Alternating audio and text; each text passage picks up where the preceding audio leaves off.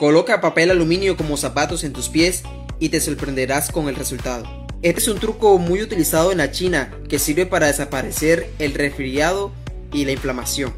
Y aunque te parezca una locura escuchar sobre esto, te lo aseguro que una vez que lo pruebes vas a querer contarle a todo el mundo sobre esto.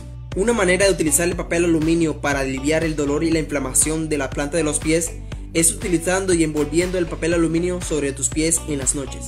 Y el mejor momento de hacerlo es antes de irnos a dormir, ya que tenemos que dejar reposar nuestros pies envueltos sobre el papel aluminio aproximadamente 12 horas. Y al día siguiente retira el papel aluminio de tus pies y la inflamación y el dolor que tenías en tus pies habrán desaparecido.